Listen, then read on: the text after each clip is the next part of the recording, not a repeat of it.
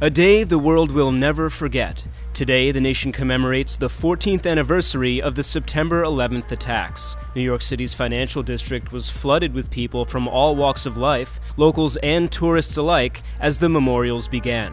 As family members gathered for the annual ceremony at Ground Zero, a vibrant mural covered the outer wall of the famous Century 21 store on Church Street, honoring the city firefighters who risked their lives to save others on that fateful day in 2001.